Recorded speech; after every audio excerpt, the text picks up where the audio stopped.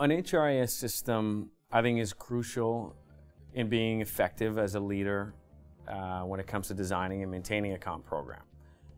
So an HRIS program, very simplistically, it allows any business when it comes to their people to help manage their people better, right? And it's sort of all-encompassing purpose.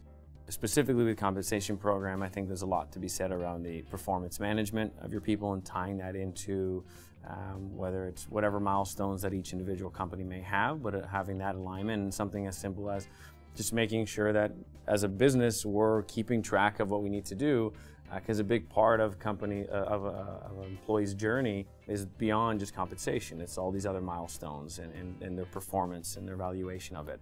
So having a program that's going to keep us organized as managers, I think, is an absolute necessity for a business. It's one of those things, why we write down things we need to do in the morning, not because we can't remember, it's just we don't have to remember, and this is why we have an HRIS platform.